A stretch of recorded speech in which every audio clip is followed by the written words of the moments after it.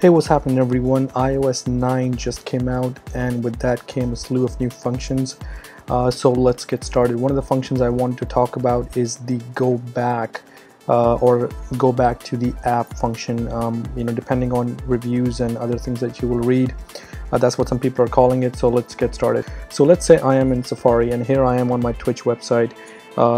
This is my Twitch page, and then you'll see I have my bio on the side, and one of the links down here is the YouTube.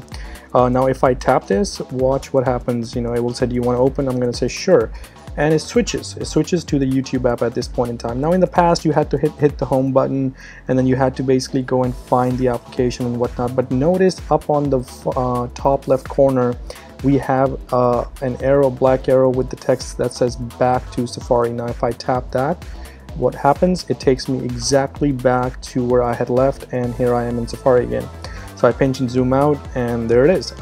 So it's a very interesting feature. I'm going to give you another example of this. Let's say I am in the PlayStation app, and here I am in the links section. Just to give you an example, there's a link down here at the bottom, PlayStation Plus. It says learn more. Now if I tap that, again it opens up Safari. This time it's loading the page.